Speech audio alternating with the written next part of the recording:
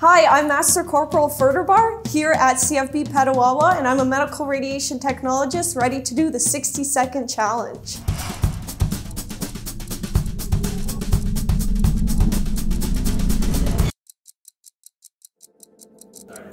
Go. Oh, straight up, go.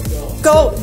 What is medical radiation technology? It's the use of radiation to get images. What's the coolest thing about being in this trade? The technology and the physics.